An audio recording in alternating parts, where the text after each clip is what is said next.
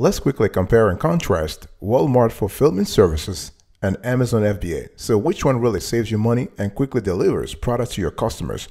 This is important because if you are in e-commerce, you definitely need to know whether WFS is better than Amazon FBA. So I want you to stick around till the end of today's conversation. You're going to love it.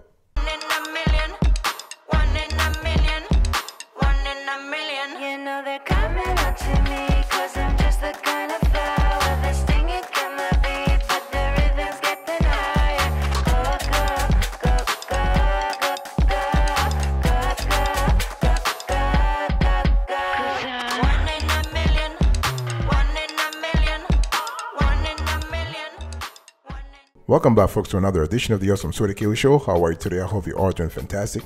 I'm doing marvelous if you were to ask me. If you are doing as great as I am, go grab a cup of coffee or tea or vodka and let's roll. In today's conversation, we want to compare and contrast two players when it comes to e-commerce fulfillment. Okay, we are going to compare Walmart fulfillment services and Amazon FBA. So before we actually start, I just want to tell you that when we talk about e-commerce and retail market share, those two giants are just vying for market share like crazy. Okay, in terms of retail presence, we have Amazon that's actually dwarfed by Walmart. So you have $20 billion compared to Walmart $270 billion. Share of customer retail spend, you have a 6.4% for Amazon and you have Walmart 8.9%. In terms of U.S. brick and mortar stores, you have 527, including Whole Foods for Amazon, and for Walmart, you have a dominating 4,700 stores. Okay. In terms of online retailer rank, Amazon number 1, of course, and Walmart number 2. And the share of e-commerce sales, you have Amazon taking 40% of the market to Walmart 5%. So you can see the delta is pretty huge when it comes to share of e-commerce sales. Unique monthly visitors, you have a 260 million for Amazon rather, and for Walmart you have 110 million. And for the US marketplace sellers, you have 1.1 million for Amazon and you have 50,000 for Walmart. So you can see again that actually in some quarters, Amazon is truly dominating Walmart right now. So it's really important to understand that Walmart is kind of new. They were launched not long ago. Actually, Walmart fulfillment services was launched in February 2020. So we're talking about not too long ago. So it is an Amazon market right now, but Walmart is actually catching up real fast. So long story short, Amazon still remains the undisputed number 1 in e-commerce, accounting for nearly 40% of e-commerce sales today. Okay, and the thing is, when the coronavirus the pandemic disrupted its supply chain and severely delayed prompt deliveries in early 2020, Amazon still saw a 25% surge in online sales. Think about that. Okay, so one thing I want to say about Walmart here is that Walmart actually passed a critical inflection point in 2020. For the first time ever, it was reported that Walmart will surpass eBay as the second largest e-commerce retailer in the United States behind Amazon. So e-commerce sales jumped 74% in the first quarter of 2020. So you have to understand that. So we have a lot of movements in that space here, and Walmart is definitely going to seize that opportunity.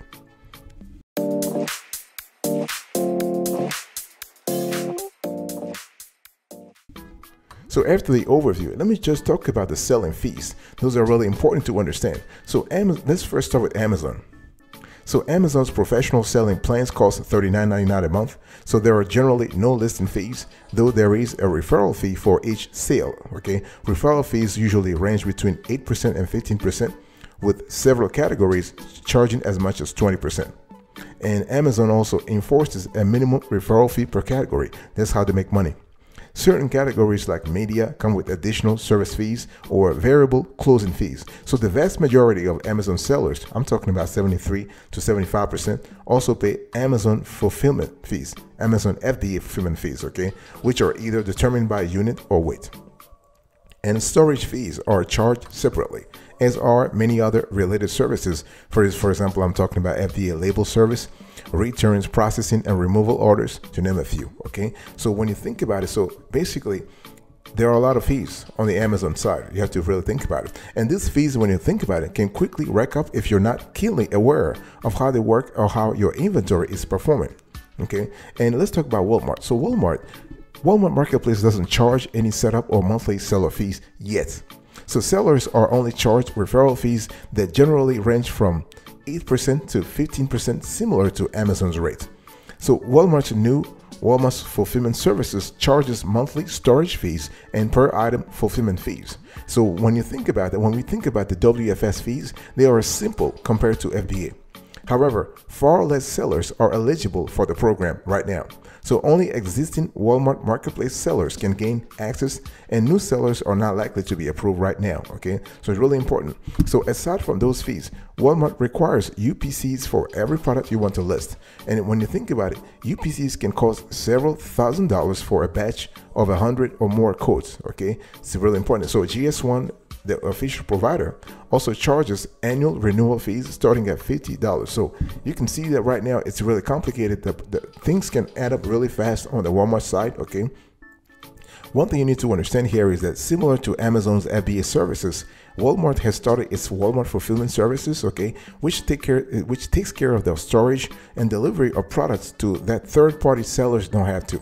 Because so third-party sellers don't have to do this. The new service has many benefits for sellers because it helps them get 2-day shipping and priority buy box placement, which should result in more sales. Okay, and so when you think about Walmart, I want you to think about referral fee, the Walmart Fulfillment Services fulfillment fee.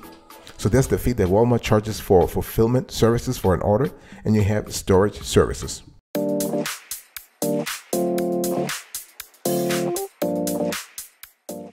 Let's talk about the onboarding. This is very important. So let's talk about onboarding and listing. So let's first start with Amazon. So Amazon actually offers a touchless launch process. So once you have actually purchased a selling plan and set up your seller central account, you can create your first listings through a number of options. So you can create individual listings manually through Seller Central. You can upload product listings in bulk using Amazon's inventory file templates, or you can tap an integration partner like Zentel to automatically format and categorize your product listings. Okay, and most categories on Amazon require products to have a standard ID, such as a universal product code, a European article number (EAN), or an international standard book number (ISBN). Okay, but if your product already exists on Amazon, you should be able to add your offer without a GTIN. In some categories, you can also request GTIN exemptions to get your products on the marketplace. Okay. And one thing we have seen in our research is that one of the most difficult aspects of listing management is keeping up with Amazon's constantly changing criteria. Okay, so think about that. For example, in 2019, Amazon overhauled its shoe sizing requirements with little notice. So sellers were forced to submit a slew of new attributes for every shoe listing, or risk having their ASINs removed. Okay, and so let's talk about Walmart now. Now, Walmart Marketplace is notoriously harder to onboard. New sellers must send an application and undergo a trust and safety review. We have actually covered this on other shows here. How do you onboard on Walmart? So during that process, sellers need to demonstrate previous marketplace experience, a high level of professionalism, and other qualifications. So this review, based on our research, can take several weeks, although working with an official partner can actually help you actually get accepted faster. So once you are accepted, you will receive a launch checklist with step-by-step instructions for registering your company. So you can create a new listing via manual setup, Excel upload, API, or through a software partner. Okay, this is totally possible. Keep in mind that Walmart's API are relatively underdeveloped, so they can be hard to work with if you don't know the right way to format your product data or can keep up with continual changes. So this is really important. And another core difference is that Walmart requires a UPC for every single product you list. Think about it. So if your product doesn't have one yet, you will have to obtain one. And Walmart does not currently offer a UPC exemption process. So this is really important. So this requirements, based on our research, is a source of headache for some sellers.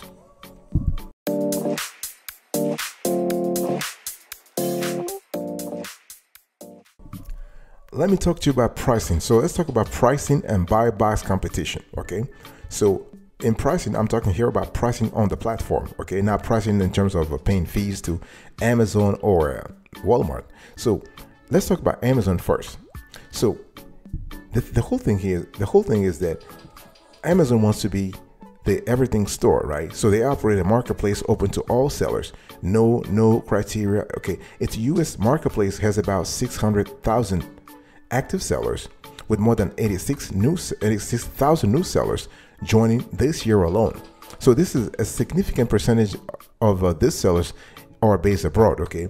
And this is kind of important. So that being said, having the lowest price is not the only key to winning the buy box. So what I'm trying to say here is that when you have so many people, so many sellers, you got to have a low price. However, you don't need to constantly lower your price, because if you're trying to win the buy box, there are other criteria that actually are accounted for when we analyze the buy box criteria. There are other elements, okay? Quality of the product, the pictures, high resolution, okay? And you have to also think about the fact that the FBA or seller fulfilled prime SFP sellers historically beat out any other sellers, even if their prices are slightly higher. This is because Amazon can guarantee on-time, non-defective deliveries more consistently than the average FBM sellers. This is very important. And on the organic front, price comes second to your sales history. Okay, so the higher your sales velocity, the more likely you are to rank on Amazon search pages. So things like text matches, product availability, reviews, and selection are other important ranking factors. Let's talk about Walmart. So Walmart is unsurprisingly strict when it comes to pricing. So uncompetitive pricing is the #1 reason for getting delisted on its marketplace. Okay, and so Walmart, they constantly delist products. Okay, and so you have to think about price parity. You have to think about price leadership. So price parity means what? It means if one of your products can be purchased from your store on a competing website at a lower price, including shipping, the product will be delisted on Walmart. And in terms of price leadership, if one of your products can be purchased from any seller on Walmart.com or any competing site at a drastically lower price, including shipping, the product will be delisted. Okay, so those are things you need to think about. So competition overall is lower on Walmart, with just 46,000 sellers who are all domestically based. Walmart Marketplace offers prime real estate for a new seller. Okay, sellers get 13 times more visitors a month compared to sellers on Amazon. Okay, but it's important to understand that it is a less saturated place right now, but it is going very soon to be very competitive. So buy box competition, therefore, is also less intense. Okay, so it's also important to know that Walmart they actually restrict repricing to approximately once per day. So you cannot use a repricer in the same way you would on Amazon.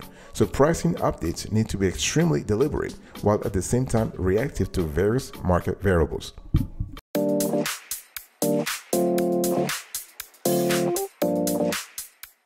I want to talk to you now about fulfillment. Okay, so when we think about fulfillment, so let's talk about Amazon. So Amazon rewrote the rules and effectively recalibrated consumer expectations when it comes to shipping, right? So Prime members now enjoy free shipping on both 2-day and next-day deliveries. So you have to think about that. So when you think about more than 73% of Amazon sellers using FBA to gain access to the Prime badge, then this has become the norm. Okay, so with Amazon, you actually have fast shipping and greater buy box share. So Amazon FBA program set the bar exceptionally high for online shopping convenience, and consumers now expect fast shipping for their online purchases. So according to Walmart, consumers are less likely to convert on offers with a 5+ day shipping window, whereas with a 2-day offer, they can see a 30% conversion lift. So basically, brands and sellers who can offer nationwide 2-day shipping on their products can enroll in Walmart's 2-day program, resulting in improved searchability and buy box percentage. Okay, so let's just talk about, Walmart now. So Walmart, they actually recently launched their own loyalty program to rival Prime, similarly making fast shipping a core benefit. So through the program, the company offers unlimited same-day shipping on all grocery items and other perks like a scan and go service for in-store shoppers. Okay, so there are 3 ways to qualify for 2-day shipping tags. For example, you have to self-fulfill, so you must have been a marketplace seller for at least 90 days, and you need to meet strict performance standards before being able to apply. We have actually covered this on other shows. And there is another way to actually qualify is through Deliver. So this is Walmart's official fulfillment partner. So when you outsource fulfillment to Deliver, it's actually 2R, so Deliver. Okay, you are pre-approved for Walmart's fast shipping tags. And there's the third option. This is the Walmart's fulfillment services. So this service is only available to established marketplace sellers, but new sellers can also complete a form to express their interest, suggesting that Walmart plans to roll it out more broadly in the future. Okay, so it's really important to understand that when we talk about shipping versus fulfillment, Walmart and Amazon are actually head-to-head. They are basically competing. They're competing really strictly here. One thing I want to say here is that Walmart, compared to Amazon, has affordable storage fees. Okay, so Walmart Fulfillment Services offers consistent storage fees that are comparable to FBA, with monthly storage fees starting at $3.45 per unit. And Walmart also stated that there are no long-term storage fees, which is a stark contrast with Amazon FBA. So this is where they win the game, really. So, however, if inventory stagnates in Walmart's fulfillment service, it seems likely that Walmart will implement LTS fees to incentivize liquidation and better inventory forecasting. I'll be right back right after this. Don't go anywhere.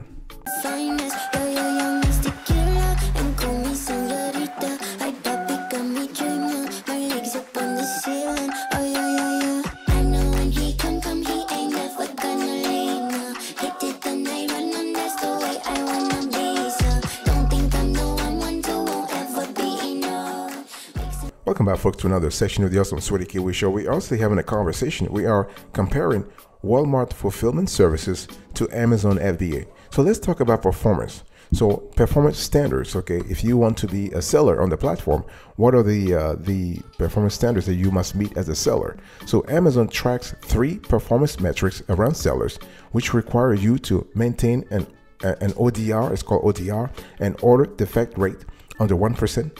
Tracked over 60 days. So ODR is defined by negative feedback, claims under the company's A to Z guarantee, and credit card chargebacks.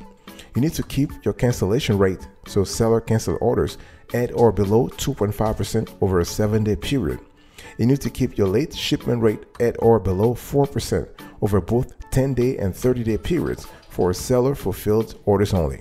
So if you fulfill through FBA, these metrics are moot because Amazon will take responsibility for them. But if you self-fulfill, you generally receive a warning for your first offense and a chance to submit a plan of action before your account is really at risk of suspension. So that said, disputing an Amazon warning or suspension notification is part art, part science. So really think about that, okay? So for Walmart, they also track 3 core metrics, although they are slightly different from Amazon's. So as a Walmart marketplace seller, you are required to keep a 90-day ODR at less than 2%. So ODR accounts for orders canceled by sellers, product returns, late deliveries, and customer complaints. You need to keep your on-time shipment rate above 99%, which you can meet by confirming shipment and entering the tracking information before the expected ship data that is created when a product is sold.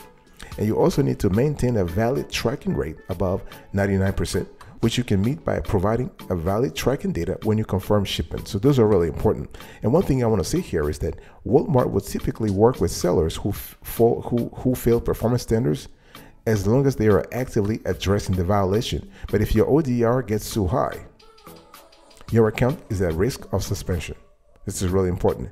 And one thing I want to say here is that while Amazon allows fees to be withheld from returns for various reasons, Walmart will issue a full refund even if a customer returns wrong or damaged items. You can try to dispute the refund by contacting Walmart seller support. And one thing I want to say here is that while FBA does offer deeper reporting to sellers and the extra service of fulfilling orders for select websites of Amazon, Walmart is quickly enhancing their reporting too.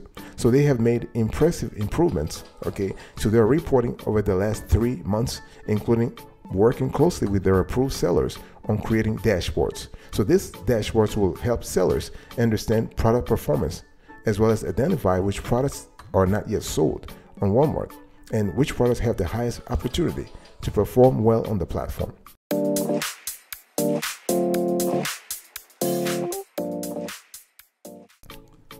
let's talk about branding opportunity. So we're talking about branding opportunities on both platforms.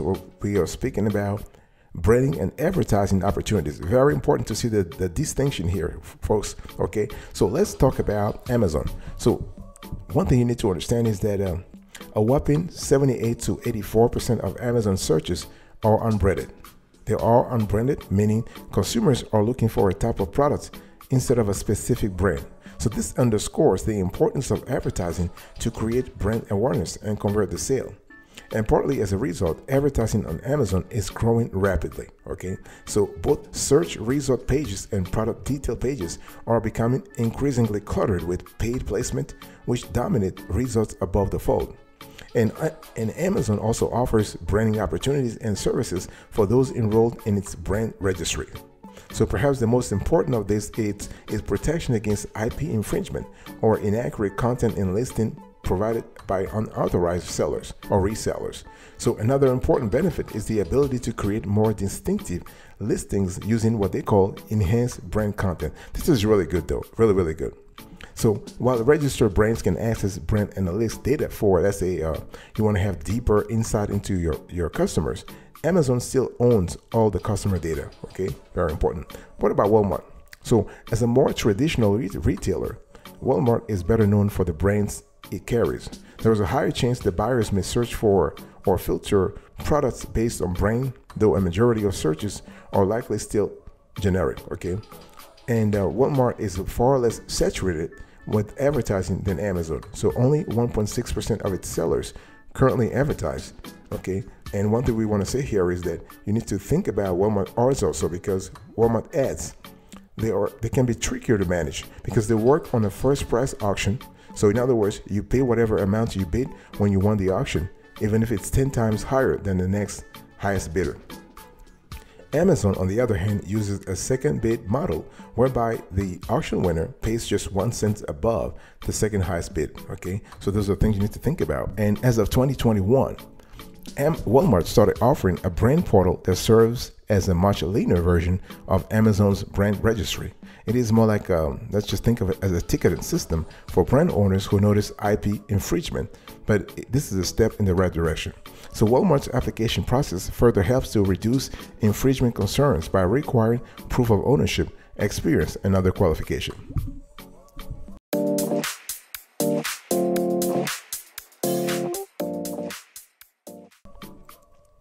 So overall, here is actually the overall, when we talk about overall customer satisfaction, let's talk about what you really have to do.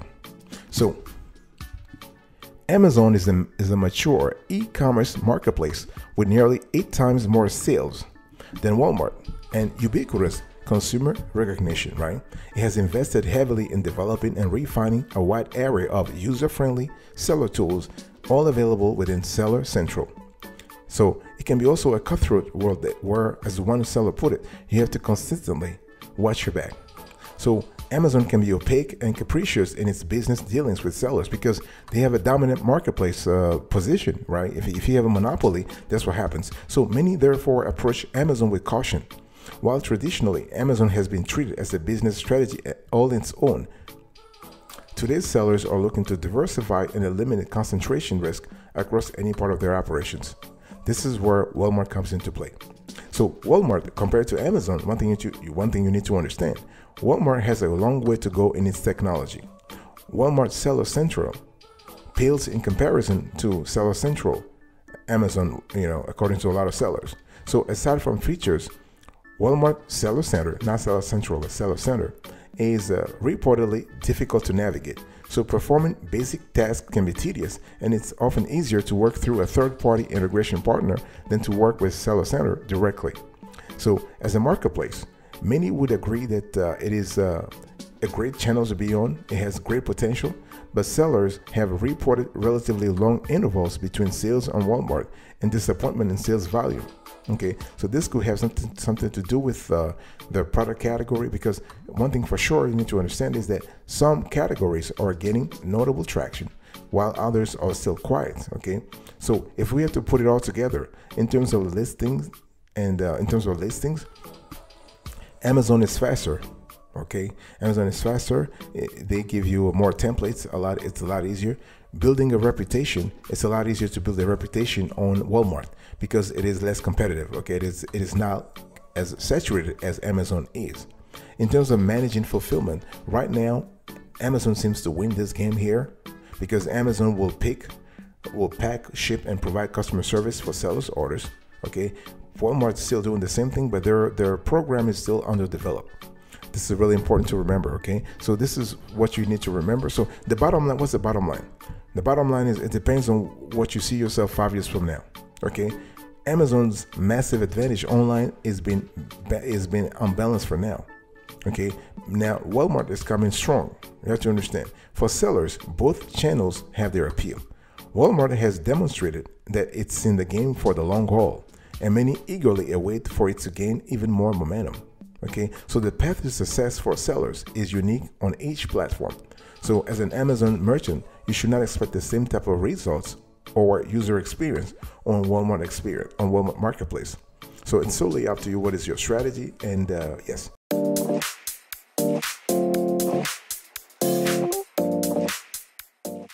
Thank you so much for your attention. I really appreciate it. In today's conversation, we were actually doing a comparative analysis between Walmart fulfillment services and Amazon FBA. So we gave you an overview of both platforms. So both platforms have their pros and cons.